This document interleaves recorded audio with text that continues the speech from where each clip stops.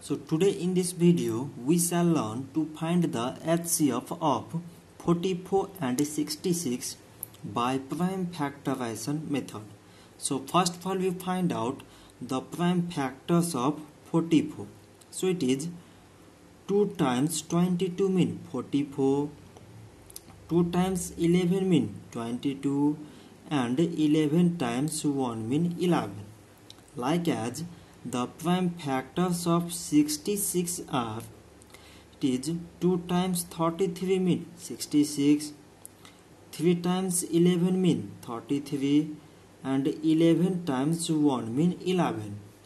So now from these prime factors we can write 44 is equal to, from this part it is 2 times 11 and 66 is equal to, from this part it is 2 times 3 times 11.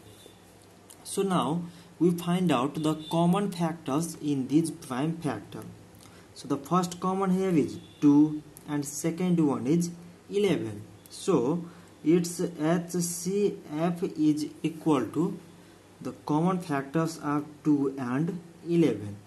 So 2 times 11 mean it is 22.